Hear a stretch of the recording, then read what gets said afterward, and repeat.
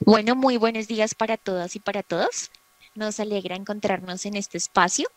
Me presento, mi nombre es Nayibe Palacio, auxiliar de Asuntos Culturales de la Biblioteca del Banco de la República, ubicado en la ciudad de Girardot. Les extiendo un cordial saludo por parte de todo el equipo de trabajo, eh, en cabeza de su gerente, Alexio José Osorio Villegas. Bueno, pues el día de hoy tenemos una conferencia que se llama La etnografía como herramienta de investigación. Esta conferencia está a cargo de Marcela Rojas Peralta. Les cuento, Marcela es antropóloga de la Universidad Nacional de Colombia, tiene un magíster en estudios culturales de la Universidad de los Andes. Sean todos bienvenidos y bienvenidas.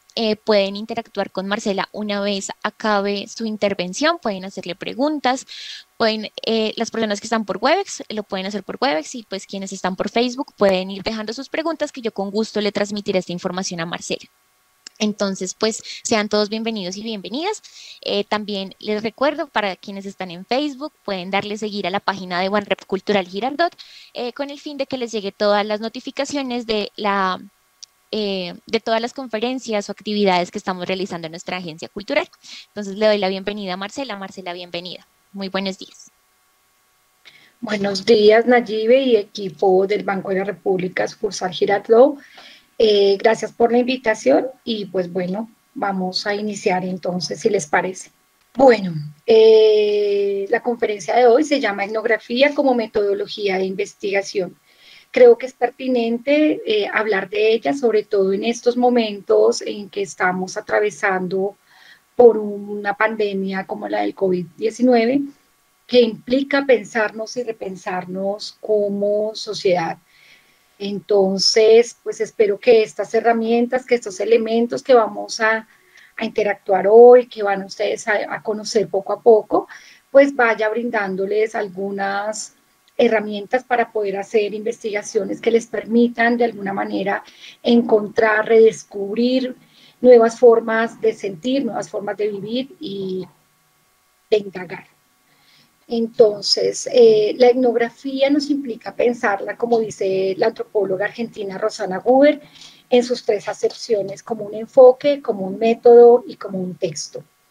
En ese sentido, vamos a arrancar con el enfoque, que está vinculada claramente con ese método y con la forma como se construye el documento final, sea audiovisual o sea un documento escrito. Primero, vamos a comprender qué es un enfoque, ¿cierto? Esta metodología de investigación nos hace un llamado fundamental para la comprensión de los fenómenos socioculturales, pero desde la perspectiva de sus propios actores, agentes o sujetos sociales. ¿Eso qué quiere decir? Que si yo estoy trabajando con comunidades indígenas, pues voy a tratar de comprender lo que sucede desde allí, desde ellos, desde las comunidades indígenas. Si estoy trabajando con campesinos, voy a tratar de comprender lo que sucede, pero desde la perspectiva de los campesinos, desde la perspectiva de las mujeres que han sido violentadas. Es una metodología que me va a permitir un acercamiento a la vida, a la forma de sentir, de vivir, de comprender el mundo de aquellos que lo viven. En ese sentido, hay que recordar, por ejemplo, el papel de Malinowski cuando él llega a las Islas Troviat y él dice, mi meta como etnógrafo es captar el punto de vista del indígena, su posición ante la vida y la comprensión del mundo que tienen, en este caso, la población indígena de allí.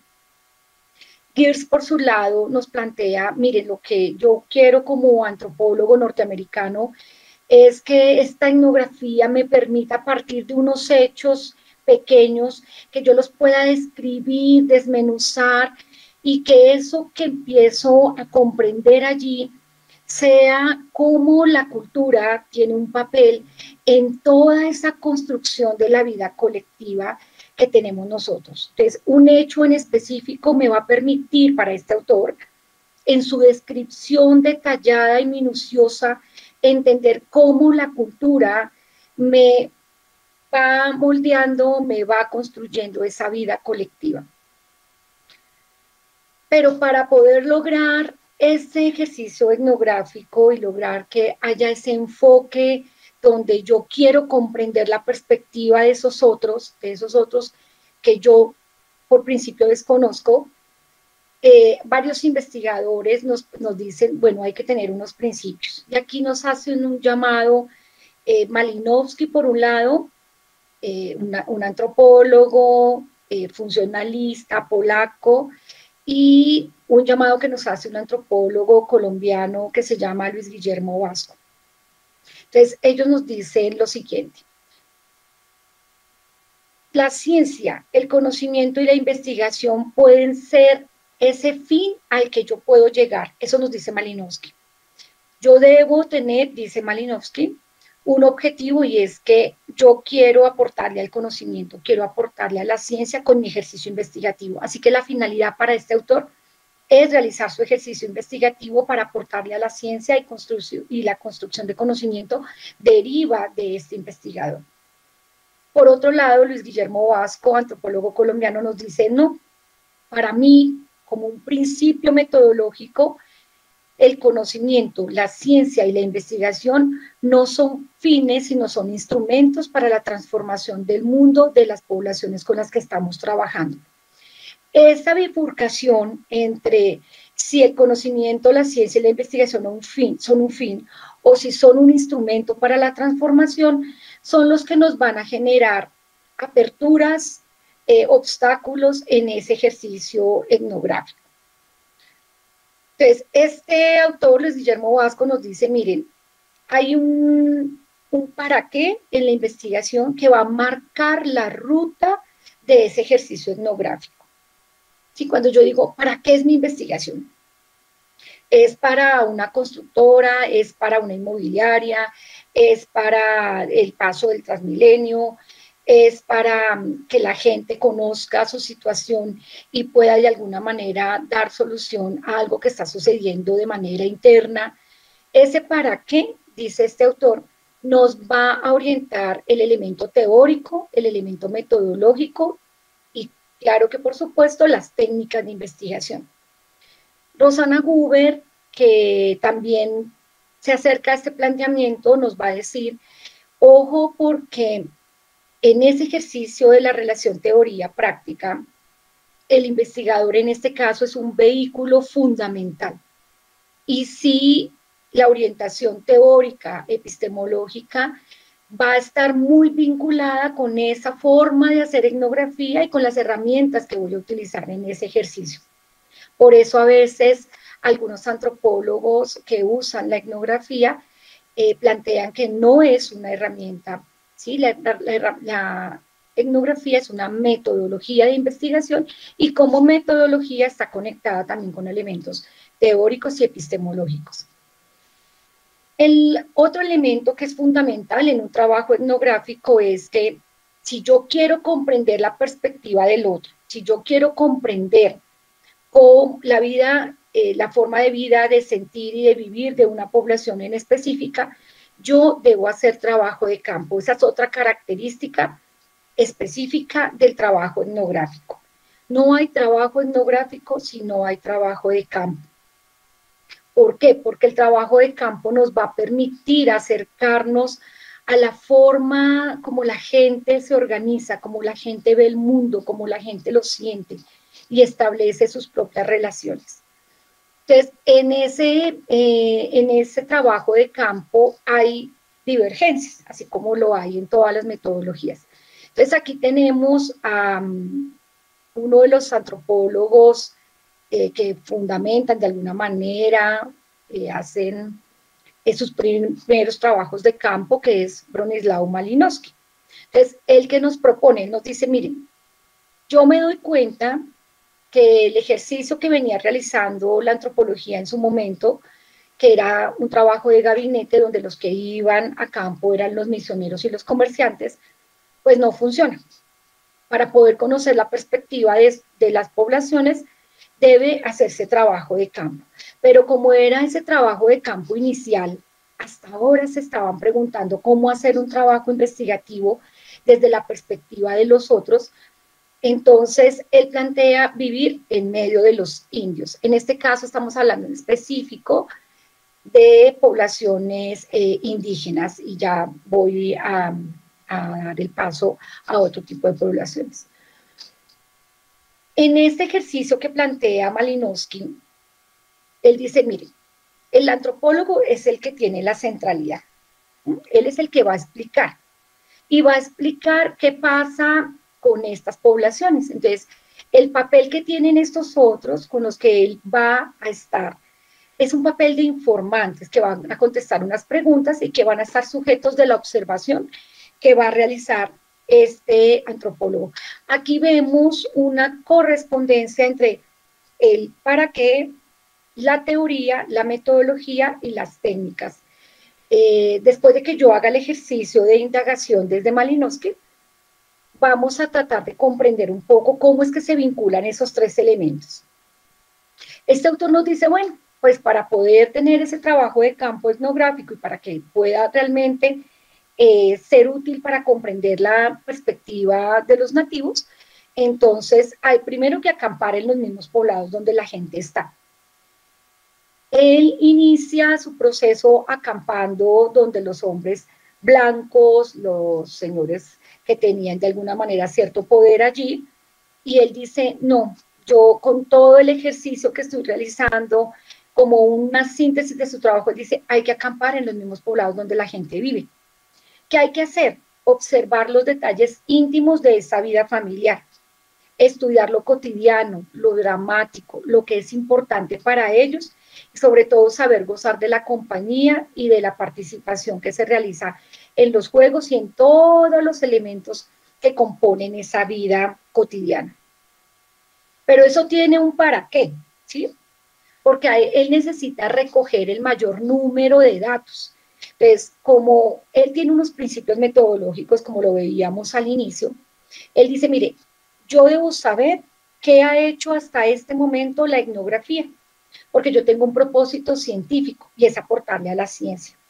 Como yo le voy a aportar a la ciencia, no solamente tengo que estar viviendo con las poblaciones en los lugares donde ellos están, que es lo que significa colocarse en buenas condiciones, sino que también debo tener claro qué métodos me van a servir para recoger esa información, para manejar toda la información que empiezo a recoger con diagramas, con cuadros sinópticos, con gráficos y de esa manera establecer pruebas. ¿Qué prueba quería establecer este autor? Este autor venía de una escuela, bueno, todos en ese momento, inicios del siglo XX, se estaban preguntando acerca de la diversidad del género humano. Entonces, ¿por qué somos distintos? La antropología hasta ese momento estaba dando unas explicaciones que obedecían a plantear que veníamos del mundo animal y en esa medida, pues por eso lo clasificaban entre salvajes, bárbaros y civilizados. Entonces, claro, cuando mandaban a los misioneros y a los comerciantes a recoger la información, pues si hacían unos ritos distintos a los que los misioneros tenían como que eran relacionados con las creencias, pues ellos decían religiosidad ninguna. Los comerciantes encontraron que había distintas formas de relacionarse, tenían distintos términos de parentesco, es decir, no existían abuelo, abuela, papá, mamá, hijo, sino que había otras formas de llamar a los parientes y encontraban también que había distintas formas de familia, entonces había matrimonios dobles, donde la mujer se podía casar doble vez con hombres distintos, donde una de las hijas podía tener relaciones con uno de los esposos de la mamá, y entonces todo eso generaba muchos problemas para que los comerciantes lograran decir si allí había una composición familiar. Entonces, ¿existe composición familiar? No, no existe. Todo ello llevó a plantear que entonces aquellas culturas que se estaban visitando no tenían normas, no tenían reglas, vivían en estado salvaje, casi en estado animalesco. Por lo tanto, se le denominó salvajes. Cuando Malinowski empieza a entrar a esos mundos que eran extraños, eran distintos, él plantea que hay que tener un propósito científico, es decir, que hay que aportarle a la ciencia en este momento, a la ciencia que ser distinto no significaba ser inferior o superior.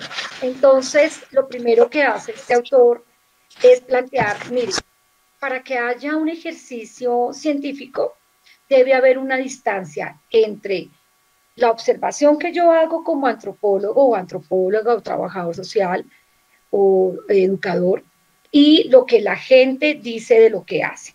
¿Sí? Ahí debe haber una distancia entre esos dos aspectos. Y ahí viene el elemento teórico.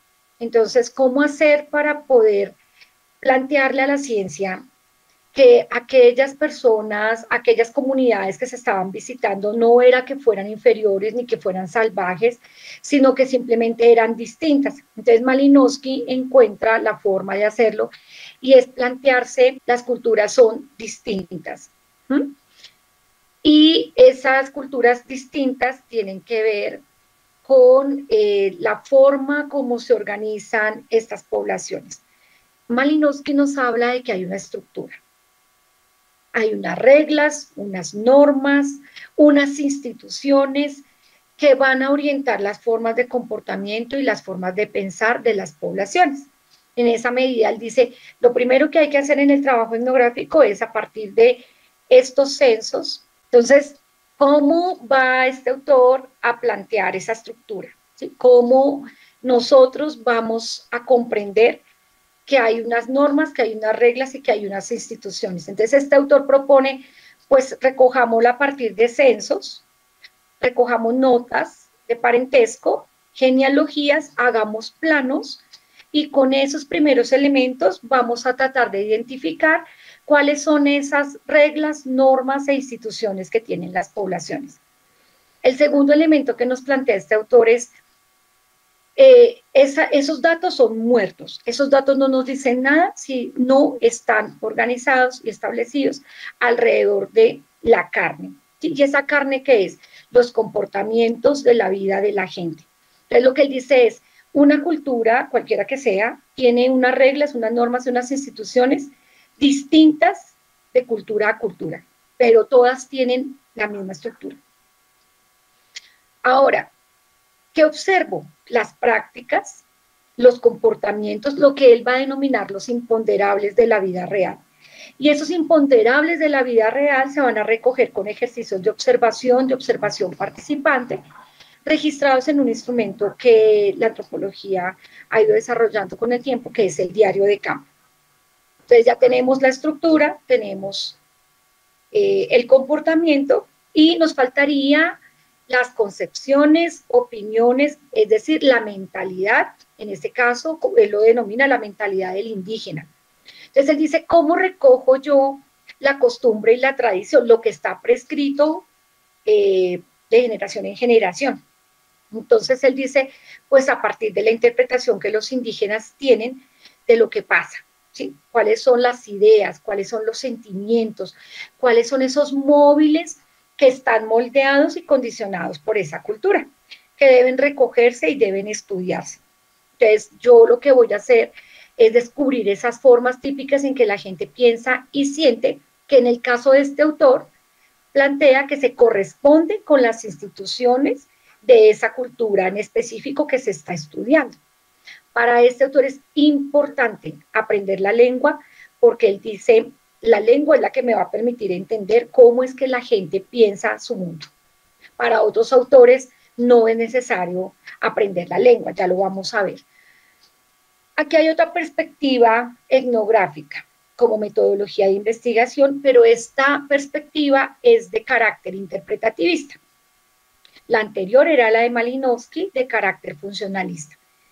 ¿Cómo entiende un funcionalista la cultura? Pues que tiene una estructura, que tiene una forma de comportarse, que tiene una mentalidad y funcionan de esa manera. En esa medida, la cultura termina siendo un satisfactor de unas necesidades universales, biológicas, psicológicas de los seres humanos.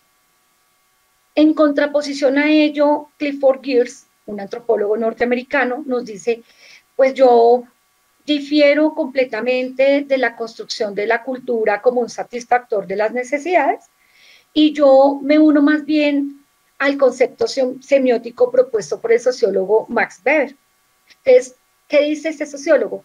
nosotros los seres humanos somos animales insertos en tramas de significación que nosotros mismos hemos tejido.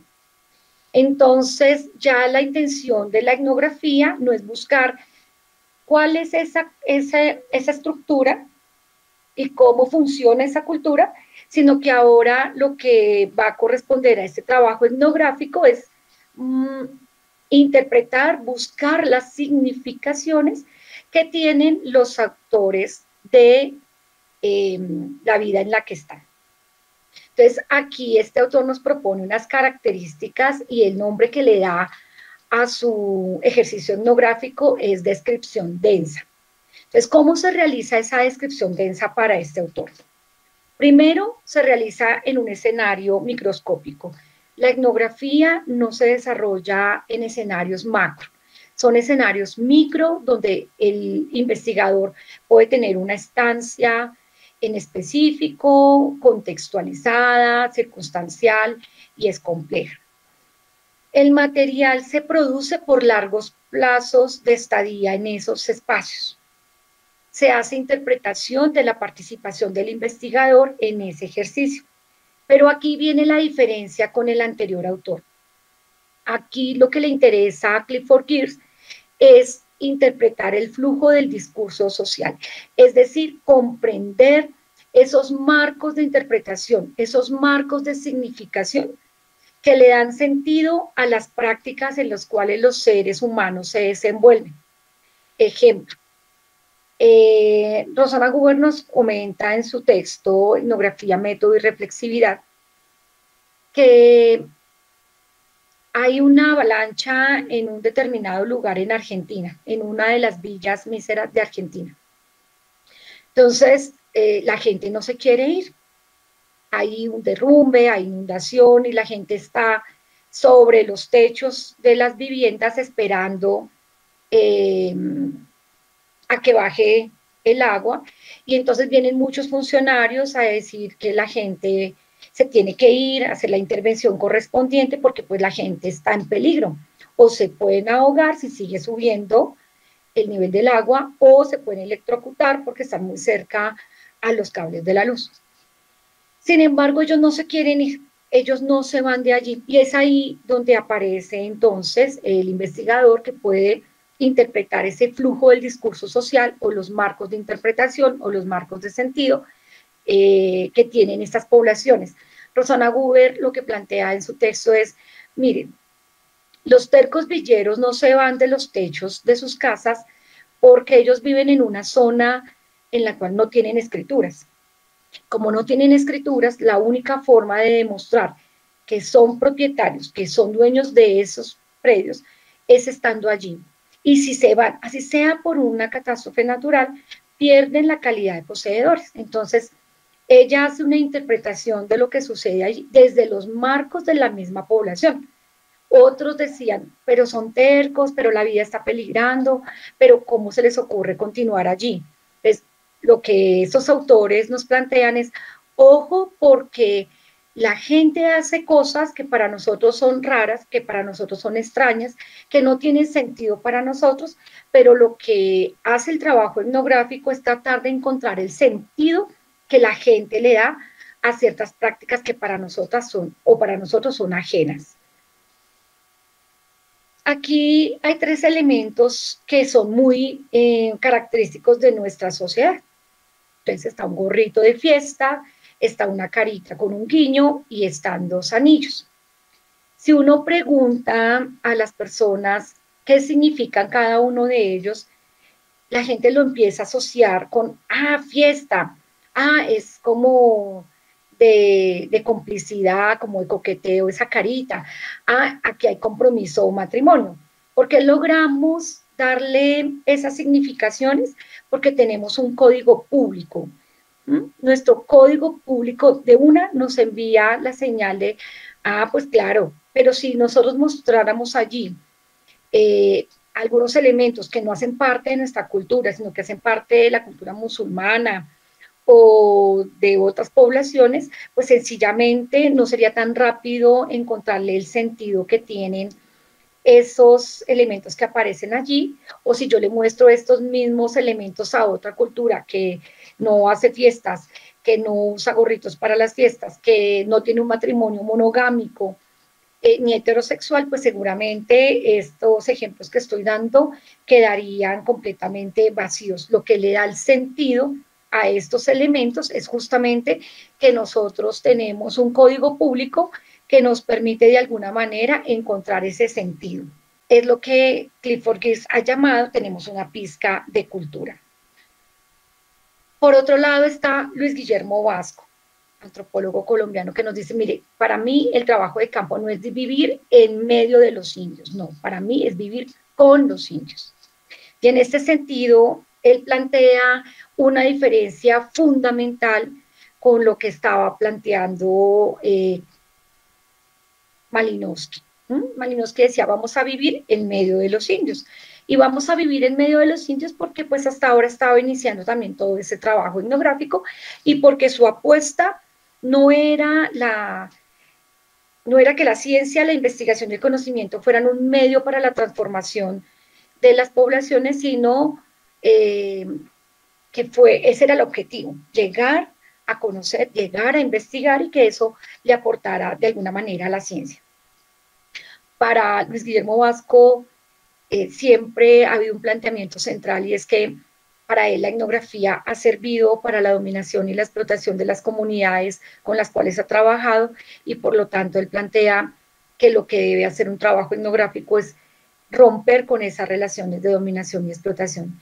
Y de esa manera, por eso les digo el para qué, él dice, bueno, pues yo voy a vivir con las poblaciones con las que trabajo y le da la categoría de pensadores a los indígenas. Si ustedes se dan cuenta, en el caso de Malinowski, se estaba hablando de las personas como informantes, me informan acerca de la situación que viven, yo les hago algunas entrevistas, los observo, pero ellos no son considerados pensadores. Quien interpreta, quien explica el mundo es de todas formas el antropólogo. En este trabajo de campo hay una apuesta por comprender que somos constructores de conocimiento, que no solamente las poblaciones nos informan de la realidad, sino que construyen conocimiento. Y en esa medida, pues las poblaciones explican, comprenden esa realidad, no solamente la informan. ¿Qué hay que hacer entonces? Pues dejar hablar a los indígenas, dejar hablar a las mujeres, dejar hablar a los trabajadores, a los sectores populares con los que nosotros estemos haciendo las indagaciones.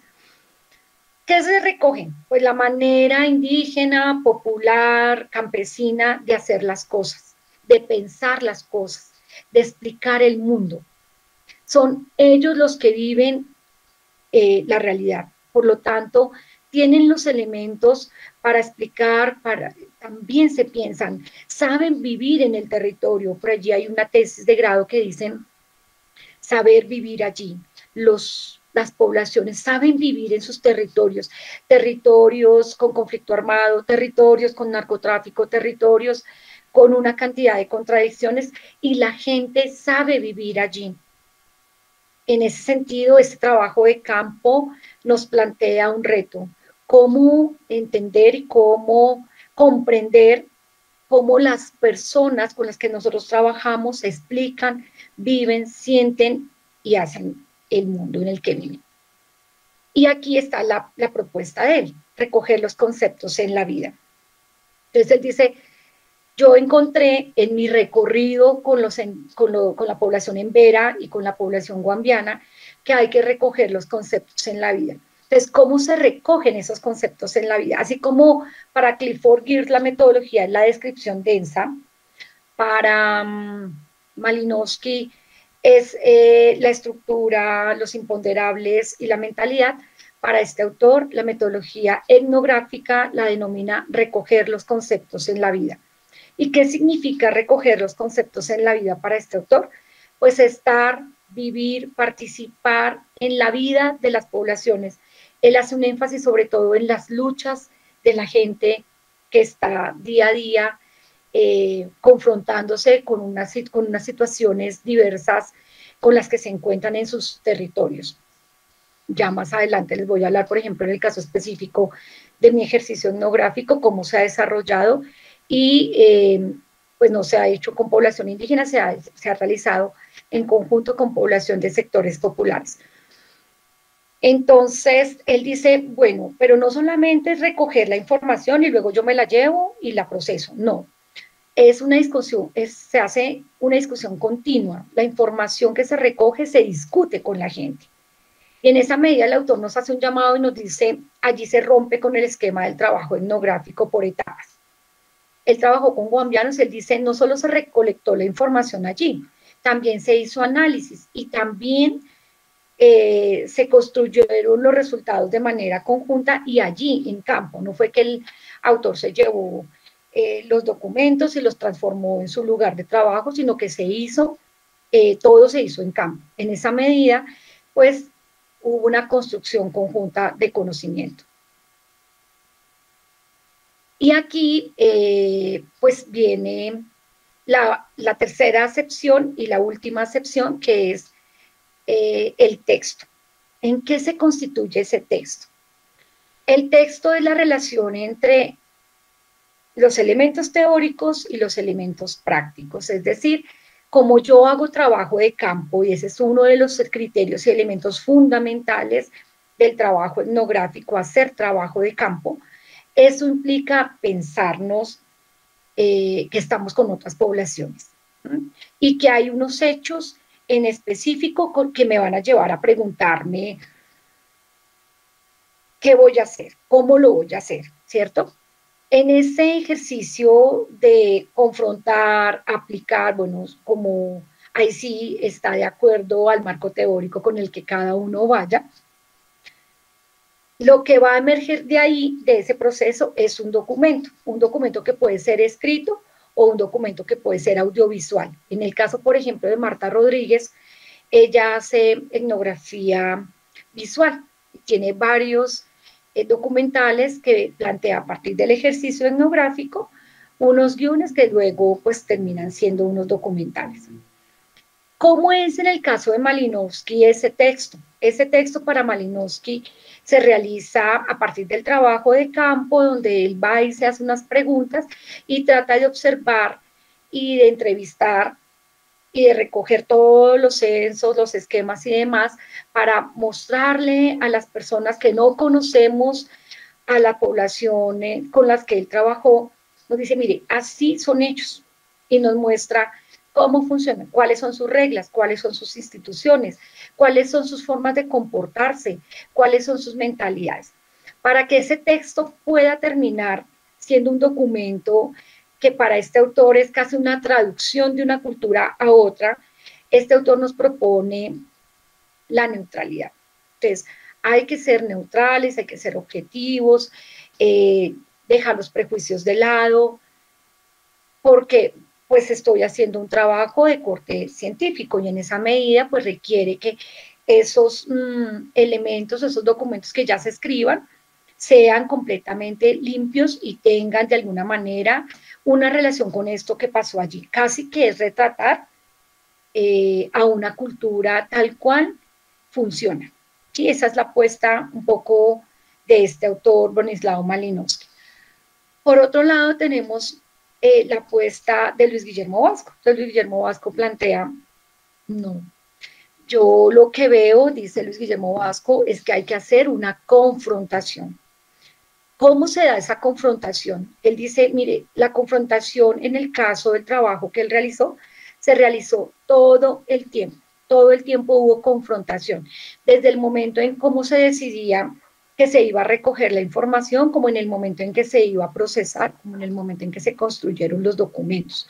En todo el momento apareció esa confrontación. Él dice incluso que se volvió un principio para su trabajo etnográfico.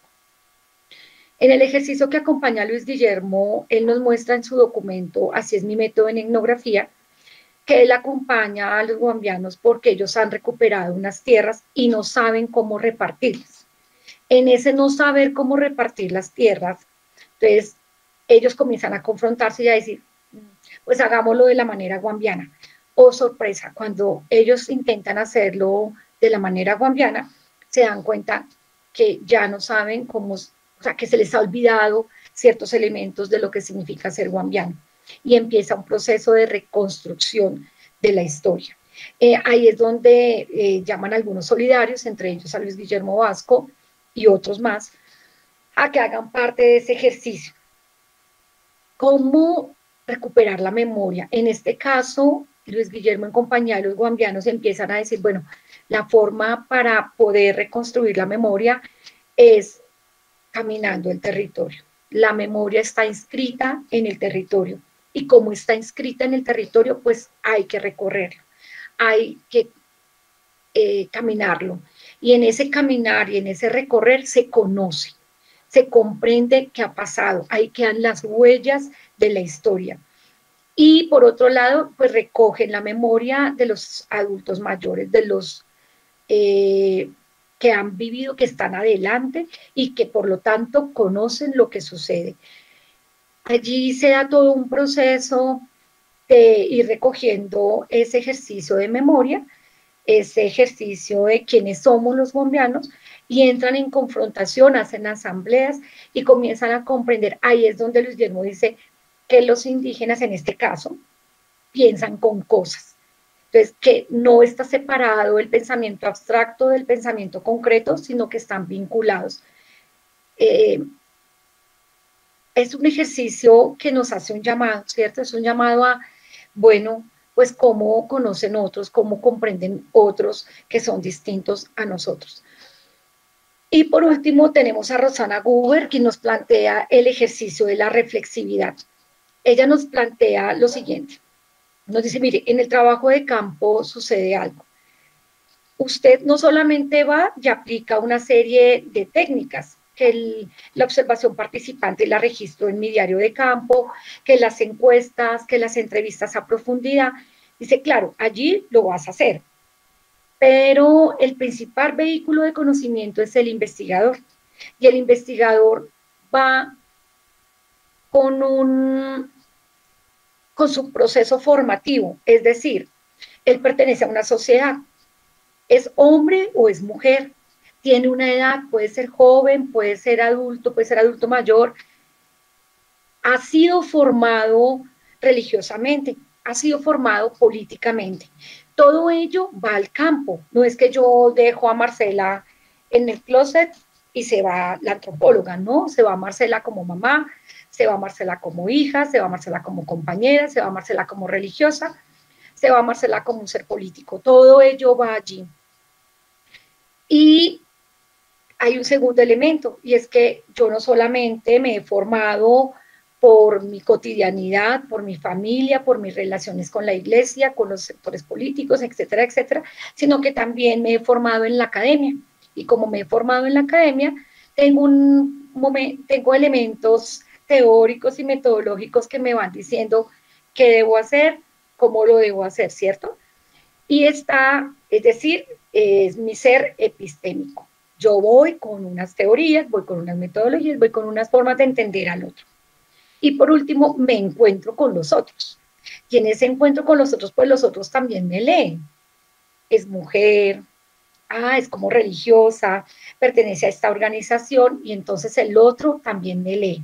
Por lo tanto, los datos o la información que se construye en campo no va a salir completamente ajena ni de las poblaciones, ni tampoco de los investigadores. Entonces, lo que ella dice es, hay que estar todo el tiempo en ese cuestionamiento, poner en cuestión mis propias formas de entender el mundo, ¿sí? Mis propias cosmovisiones. No es que yo no vaya con ellas, yo voy con ellas, pero las pongo en cuestión, siempre estoy en alerta, por eso ella le llama la reflexividad.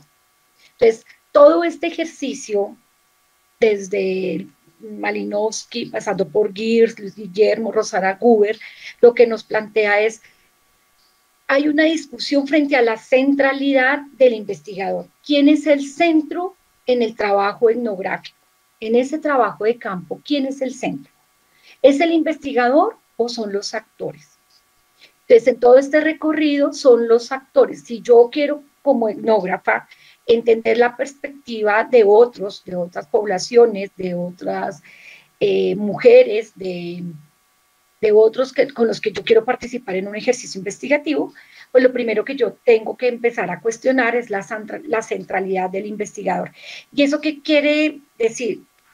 Quiere decir que yo tengo que empezar a partir del desconocimiento al reconocimiento. Yo voy a conocer quien por principio no conozco, pero los quiero conocer. Y en ese querer conocer, pues necesito también partir de la humildad y decir, no los conozco, así haya leído una cantidad de elementos, porque en la universidad siempre nosotros hacemos un ejercicio de estado del arte, de indagación, y hay múltiples formas en que nos presentan y nos representan a las poblaciones con las que nosotros queremos hacer indagación.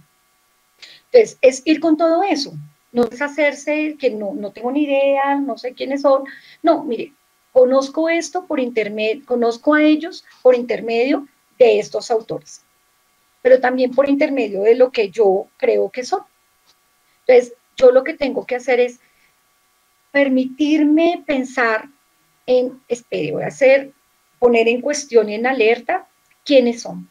Quiero conocerlos, no los conozco, por principio no los conozco. Y voy a partir de ese desconocimiento, y eso implica también romper con esa postura un poco del doctor, esa postura un poco del profesional que se las sabe todas, a partir de ese profesional que quiere conocer, que no sabe, que quiere aprender. Y entonces en esa medida, pues yo advierto lo que es imprevisible, ¿sí? Aquello que al parecer no tiene sentido para mí.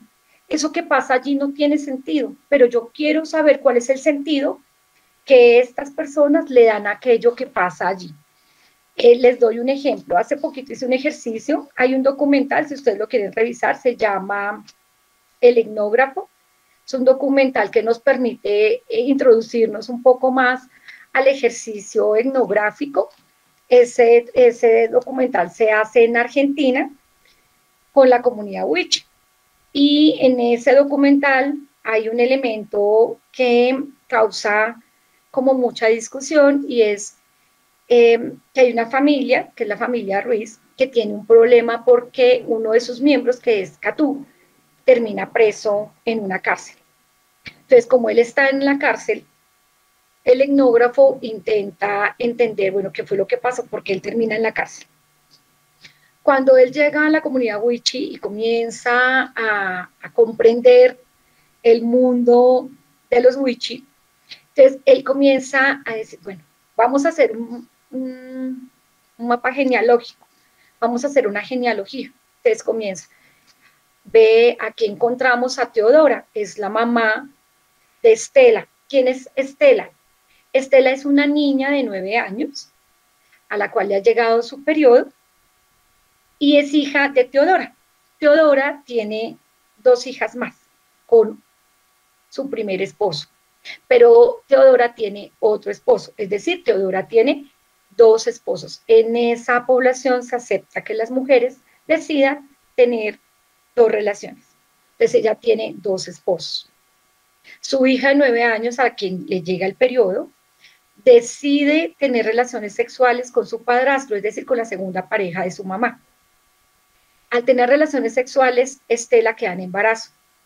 Cuando llega al hospital, porque se complica el embarazo, lo primero que hacen es reportar el embarazo de una menor, le preguntan que quién es el papá es un hombre más o menos de 30 años, 35, y pues él es acusado de abuso sexual, es llevado a la cárcel.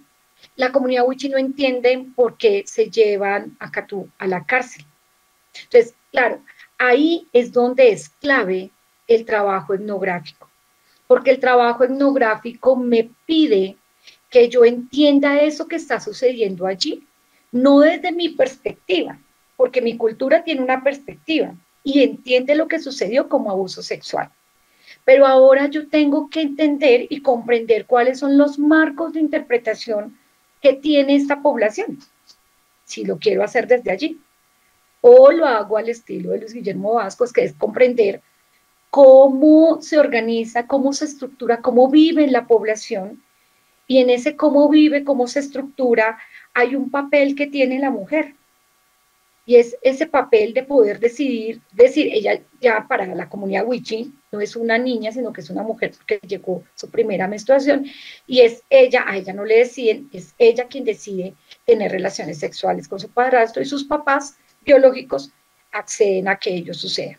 Entonces, en ese marco de la comunidad wichí, no hay abuso sexual. ¿Sí? No lo hay. Para nosotros, desde nuestros marcos interpretativos, eso es convertido en un abuso sexual. Entonces, el llamado que hace un poco el ejercicio etnográfico es, pensémonos en la diversidad del género humano. Pensemos en que el mundo en el que vivimos, que hemos llamado, que estamos atravesando un proceso, llamémoslo globalización, mundialización, internacionalización, como ustedes le quieran llamar, donde se supone que todos estamos conectados y donde se supone que todos vivimos de las mismas maneras, pues la etnografía pone en tensión esos elementos y dice, no, en un mundo en el que aparentemente todos vivimos interconectados, no es tan cierto, no todos estamos interconectados, no todos vivimos de la misma manera, no todos tenemos las mismas formas de comprender el mundo. Y por eso la etnografía yo siento que hoy nos hace un llamado y es, estamos viviendo, por ejemplo, el contexto de la pandemia y no todos estamos viviendo la pandemia de la misma manera. Yo tengo un computador, vivo en unas condiciones que me permiten tener teletrabajo y de alguna manera, claro, tengo momentos de ansiedad, momentos de depresión, porque es parte, digamos, de todo el sentir el encierro, etcétera, etcétera, pero hay otras comunidades que viven la pandemia de manera distinta, que tienen que salir a trabajar así no quisieran, porque viven de la informalidad, por ejemplo, y tienen muchas dificultades, viven en hacinamientos, bueno, etcétera, etcétera. Entonces la pandemia no nos coloca a todos en el mismo contexto. Tenemos la misma pandemia, pero la forma como la vivimos, como la sentimos, como tenemos que confrontarnos con ella, no lo hacemos de la misma manera. Y en esta medida, la invitación un poco del ejercicio etnográfico es pilas. Vivimos en un contexto de globalización, listo. Pero aquellos que impulsan la globalización, que son como los apóstoles, dice Rosana Guber, de la globalización, tienen unos marcos de significación distintos a quienes vivimos la globalización desde otros lugares. Tenemos la pandemia del COVID-19. Unos vivimos la pandemia de una determinada manera, pero otros la están afrontando, la están asumiendo, la están viviendo de maneras distintas. Y el llamado que hace la etnografía, ¿tú quieres saber qué es lo que está sucediendo con otras poblaciones? Vive esos contextos, convive en esos contextos y empieza a encontrar que hay unos marcos de interpretación, de significación o hay otras formas de vivir en condiciones distintas, de sentir. Y en esa medida, pues podemos dar cuenta de la gran diversidad del género humano. O sea, no podemos olvidar, y ahí viene la pregunta, ¿queremos una sociedad homogénea, donde todos vivamos de la misma manera, pensemos de la misma manera, tengamos los mismos criterios, o una sociedad donde haya diversas formas de vida, diversas formas de sentir, de pensar, de relacionarnos?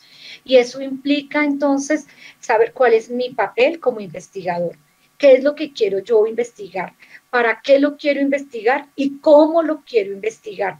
Que la investigación no sea simplemente el ejercicio con el cual yo necesito graduarme para el pregrado, para el posgrado, o simplemente porque quiero seguir publicando y tener más puntos en las revistas en las cuales uno publica, sino que esa investigación tenga un sentido, que no sea simplemente el planteamiento del problema, objetivos, marco teórico, marco metodológico, y a veces lo hacemos casi que de manera robotizada. Este ejercicio etnográfico nos implica de alguna manera, y cualquier ejercicio de investigación, nos implica de alguna manera cuestionarnos, poner en forma la reflexividad, empezar a comprender que como investigador tengo unas marcas en ese texto, van a quedar unas marcas en ese texto, y cuáles son esas marcas que como investigador me parece que pueden quedar allí. Entonces creo que en esta medida la etnografía es un ejercicio de indagación que nos va a permitir comprender no solamente los marcos de otros, sino también nuestros propios marcos, reconocer que yo también soy un ser cultural, reconocer que yo también estoy de alguna manera atravesada, construida por unos elementos culturales que me permiten o que no me permiten ver a los otros.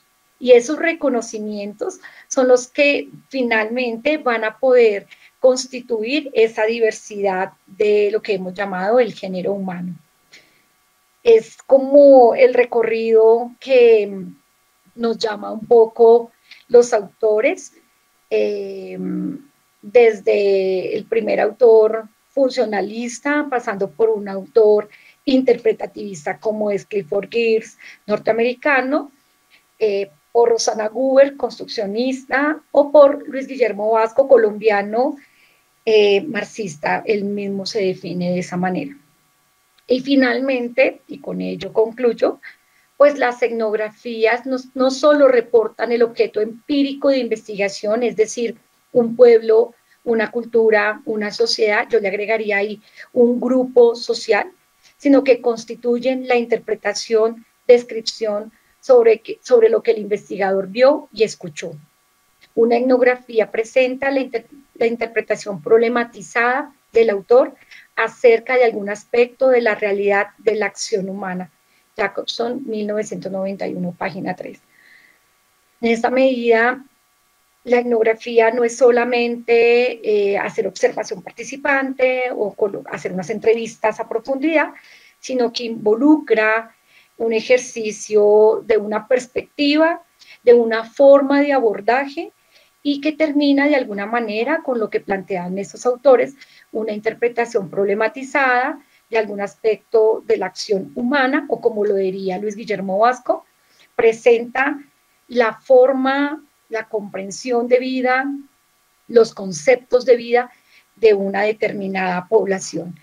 Antes de finalizar, ya que me quedan 5 minutos, les voy a comentar un pequeño, como dice Rosana Guber, estamos llenos de pequeños incidentes en el trabajo etnográfico.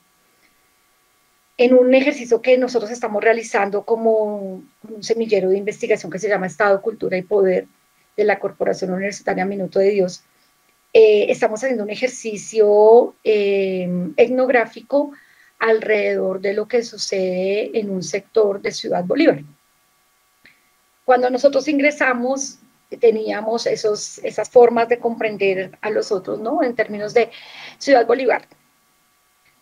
Peligroso, cuando los estudiantes suben, es como, no, es peligroso, da miedo, la gente subsiste con los subsidios del Estado, depende de ellos. Bueno, teníamos esa mirada. Cuando leíamos los documentos, son ilegales, informales, invasores. Bueno, hay una cantidad de elementos conceptuales con los cuales se acercan a dichas poblaciones, y en la medida en que fuimos comprendiendo lo que sucedía allí, que fuimos participando de cada una de las reuniones, de cada uno de los elementos fundamentales de la vida de la gente, empezamos a comprender que no eran invasores, no eran informales y no eran ilegales. ¿Por qué no eran nada de eso? Porque la gente llega allí, compra su predio y construye dándole un orden. De pronto no es el orden de planeación nacional, claramente no lo es, pero sí hay un orden, y ese orden está centrado. Primero, ellos hicieron un plan en los años 80. Segundo, sabían dónde iba a quedar, por ejemplo, dejaron un espacio para el salón comunal, dejaron un espacio para un parque, dejaron un predio para el centro de salud, dejaron un predio para donde podría ser un colegio. Todo ello fue organizándose y fueron estructurando de tal manera que hubiesen unas vías principales y unas vías que conectaban de alguna manera ciertos lugares. Cuando llegó un día Planeación Nacional, les dijo que había que cerrar una vía y ellos se molestaron muchísimo porque esa vía fue dejada justo porque era la vía que conectaba el salón comunal con el hospital. Entonces era inconcebible cerrar. Entonces Planeación decía, no, es que esta vía no tiene sentido en el mapa que ellos traían. Entonces, si uno se da cuenta, allá hay un ejercicio de dos interpretaciones de lo que significa el territorio y la vida de las poblaciones. En uno empezamos a encontrar que la gente construyó todo. De hecho, un capítulo se llama Todo fue construido por nosotros. Y fue construido por nosotros porque ellos metieron ahí sí las chambas, los huecos por donde iba a pasar el acueducto, metieron todos los postes de los cables de la luz, primero de contrabando, luego llegó la empresa, pero todo fue construido, todo, absolutamente la entrada de las vías. Ellos decían que los domingos iban y trabajaban y abrían completamente y entre ellos armaron las vías que luego fueron pavimentadas poco a poco en diálogo con el Estado. Todo esto para decirles que la etnografía es un ejercicio que nos va a permitir, si nosotros lo permitimos y si nosotros estamos dispuestos a cuestionar nuestros propios marcos, a confrontar esos marcos con otros, la posibilidad de comprender otros escenarios, otras poblaciones y otras situaciones y de alguna manera preguntarnos para qué hacer este tipo de investigaciones. Gracias, profe Marcela. Bueno, te voy a compartir por acá algunos comentarios de Facebook Live. Nos saluda Carmen, Salina, Hugo Pérez, Jorge Eduardo, Miguel, Carlos Eduardo, Jessica Suárez, Semillero Sabia, Francisco Camacho. Nos saludan desde Neiva, desde El Espinal, desde España. Y por acá hay algunos comentarios, nos dice Semillero Sabia. Lo que pasa en muchas comunidades de Colombia cuando sus pobladores se resisten a dejar su territorio a causa de la guerra. Qué importante es entender que los indígenas no son analfabetas, son por el contrario sabios en leer su territorio, en leer su propio espacio, su cuerpo. Por acá hay una pregunta. ¿Qué debemos hacer para ganarnos la confianza de las comunidades? Muchas ya están resentidas o se sienten manoseadas por profesionales que, como tú dices, llegan y su prioridad no es la comunidad. Bueno, yo les comento que cuando nosotros ingresamos al sector que yo les comentaba de Ciudad Bolívar, la gente no nos quería. O sea, duramos más o menos 2 años tratando de que la gente nos aceptara. Uno no se gana la confianza de nadie, y ahí viene la contrapregunta, ¿no? ¿Cómo se ganan ustedes la confianza de la gente? Siendo honestos y participando de manera honesta en cada una de las situaciones en las que ellos viven. Cuando nosotros llegamos a ese sector, la gente nos decía, las universidades y los investigadores vienen, sacan la información y luego nos devuelven eso con un yugo más duro. O simplemente ustedes se pierden y no sabemos nada de las investigaciones. Nosotros le decíamos, no, tranquilos que nuestras investigaciones van a ser distintas, van a ser buenas. Y la gente decía, todos dicen lo mismo y finalmente hacen otra cosa. ¿Cómo fue ese tránsito? Ese tránsito fue muy bello porque empezamos a acompañarlos en todas las reuniones que tenían con las instituciones y participábamos activamente en ellas. Y nosotros nos poníamos del lado de la población siempre. Ese es un principio de un ejercicio etnográfico, por lo menos realizado desde mi postura, que yo en eso le aprendí a Luis Guillermo Vasco, al quien le agradezco inmensamente su presencia en la Universidad Nacional cuando fue profesor nuestro. Él nos decía, hay siempre que ponerse del lado de la gente y no es simplemente ponerse del lado, es decir, voy del lado, sino leer muy bien cuáles son los intereses del poder, ¿sí? De alguna manera. Entonces nosotros empezamos a participar con ellos de todas las reuniones y empezamos a ponernos siempre del lado de ellos. Y ellos nos empezaron a decir, después de 2 años, eso no fue fácil, 2 años donde nos regañaban delante de todo el mundo y nos sacaban de reuniones y todo. Y después de 2 años nos dijeron, ustedes son distintos. Llevamos 8 años trabajando y caminando de la mano. Pues últimamente por lo de la pandemia yo no he podido subir, pero, pero hemos caminado y de esa manera fuimos comprendiendo y ganándonos la confianza de ellos y ellos también ganándose la confianza de nosotros. De lo contrario es muy difícil si uno no está y no se involucra y no se mete, como dice Luis Guillermo, en sus propias luchas, es imposible ganarse la confianza de la gente. De lo contrario, ganarse la confianza de la gente puede significar sacar la información y ser usada en distintas situaciones que incluso la gente sabe las lecciones que ha sacado y por eso muchas comunidades indígenas no aceptan ya antropólogos, es porque muchas de las investigaciones que nosotros realizamos desde las ciencias sociales han servido para muchos despojos, para muchos procesos en contravía de las mismas poblaciones. Es lo que te podría contestar. Gracias. Bueno, por acá hay unos comentarios por Webex. Nos dice Dayana, buen día, me encanta el ejercicio realizado por la docente desde distintos paradigmas del pensamiento. Muy valioso tener esa claridad desde lo académico para tener mejores prácticas en campo. Nos dice Liana. Juan Salguero, muchas gracias. El tema es muy interesante porque no sabía bien cómo hacían las investigaciones en campo.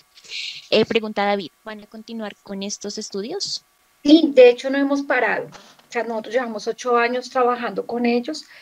Hemos tenido una dificultad, sí, con la escritura, hay que decirlo, porque a veces no es fácil llegar ya al documento como tal, pero lo que sí tenemos y hemos, de hecho, se ha ido ampliando el ejercicio indagativo y es que hemos ido encontrando y rastreando en el trabajo comunitario otros procesos que se están desarrollando en contravía de las poblaciones. De hecho, el texto que sale, que va a salir, se llama Nos están sacando poco a poco. Y ese título se lo dio un poblador que ya falleció, porque él decía, la estrategia de ahora no es sacarnos de una, es sacarnos de a poquitos. Entonces, una ley, un decreto, una institución mañana viene y nos dice que estamos en riesgo, o sacaron mañana una ley que dice no se puede cultivar en los páramos, y nos van sacando de a poquitos, de a poquitos, de a poquitos. Entonces, el ejercicio investigativo sigue en pie, sigue desarrollándose, se está ampliando a ir comprendiendo cómo fueron sacadas las personas de Usme, a cómo han sido sacadas las personas de La Calera, y cómo luego eso termina siendo construido por el sector inmobiliario para oficinas gigantescas o para apartamentos que hoy le llaman de interés social. Entonces, el ejercicio continúa y lo estamos extendiendo incluso con una población campesina en Ciudad Bolívar Rural, donde hemos ido rastreando un poco la incidencia del turismo rural en los cambios culturales que tienen esas poblaciones y la resistencia que han tenido algunas organizaciones en no posibilitar de alguna manera que se dé el proceso del turismo rural en sus territorios. Gracias, profe. Por acá nos dice Ricardo Silva, un saludo, profe Marcela, un abrazo gigante. Desde mi experiencia en Puerto Carreño he visto cómo las poblaciones indígenas han sido manoseadas y tratadas de manera peyorativa. Tristemente, el asistencialismo ha condicionado la participación de la población en los programas y entidades que pretenden intervenir a la población. Pienso que ha sido un tema más cultural en el que se ha relegado al indígena y se ha restado la importancia ancestral de los Sicuani, Amoruguá, Piapoco y demás. También nos dice, espérame, Ricardo Silva, me encantó volver a ver en otro escenario más allá del académico, profe, un gran saludo y buenos recuerdos de la Uniminuto.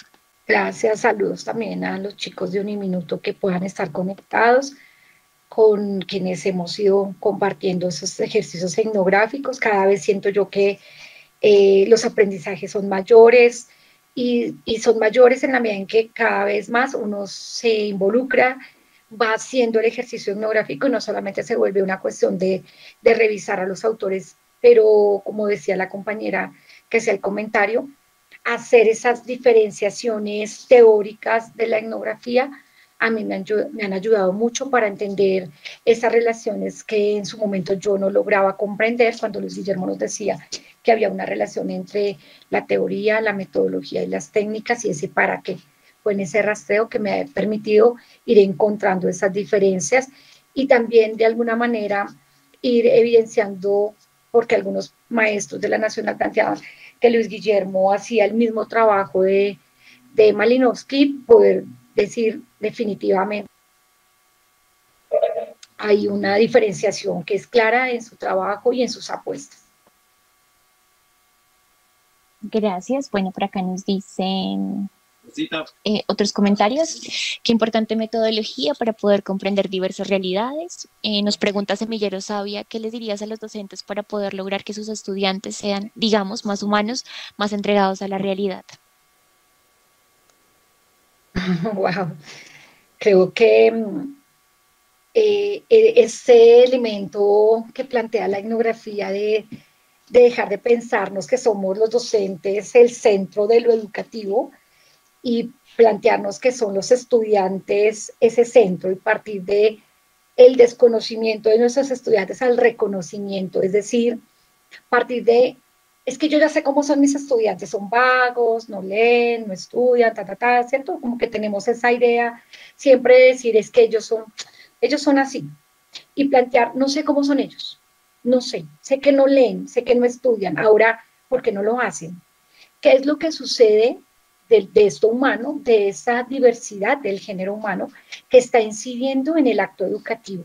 Creo que pensarnos eso nos ayudaría mucho. A mí como maestra, algunos me conocieron en un momento muy fuerte de esas transiciones y esas crisis en las que uno también está tomando postura, y tuve que hacer un tránsito muy fuerte y empezar a decir, bueno, estos chicos no los conozco, no sé quiénes son, sé que hay una dificultad porque casi todos los maestros decimos que está pasando eso, pero ahora, bueno, ok, ¿por qué está pasando?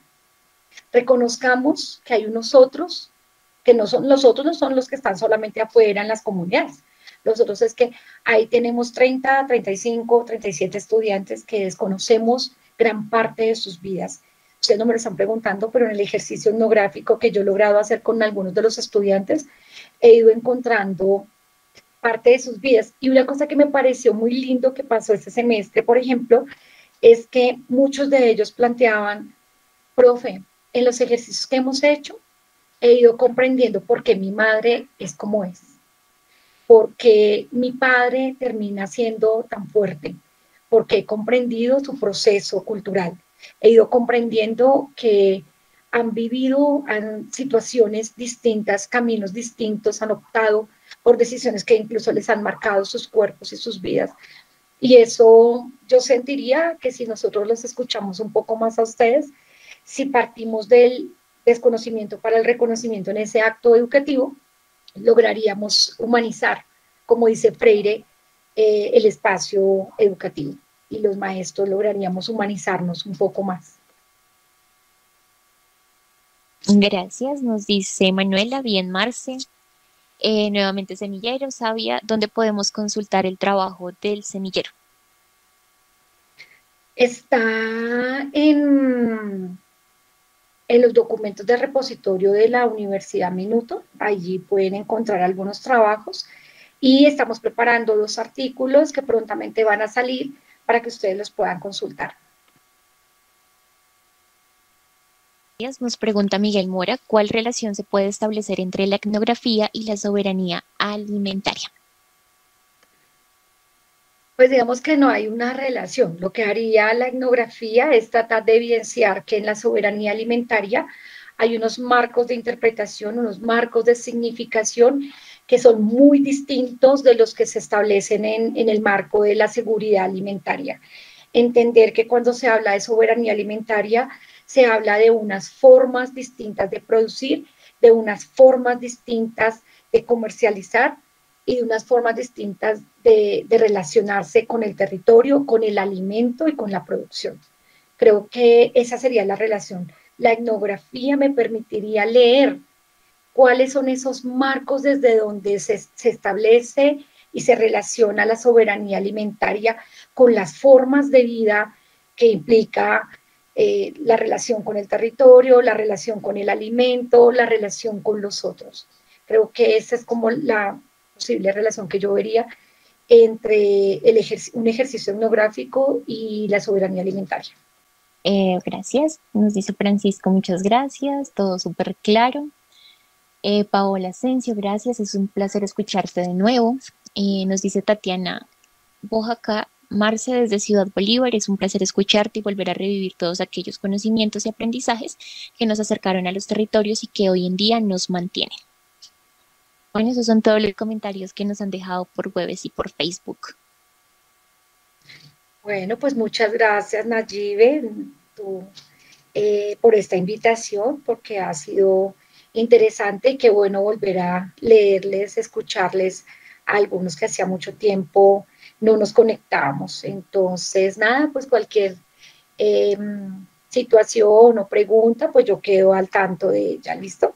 Gracias. Les recuerdo a las personas que en este momento se encuentran conectadas por Webex y por Facebook que esta conferencia quedará guardada en nuestro perfil Banrep Cultural Girardot por si quieren consultarla más adelante o si de pronto saben de alguna persona que quería acompañarnos pero pues no pudo estar por temas de tiempo, pues también la pueden compartir. También los invitamos para que ingresen y le den seguir o me gusta para que les lleguen todas las notificaciones. Entonces, muchas gracias a todas y todos por acompañarnos y que tengan todos un muy bonito día. Gracias, profe Marcela. Gracias, Nayibe, gracias a la sucursal Girardot del Banco de la República por la invitación y nos estaremos encontrando en nuevos espacios. Gracias.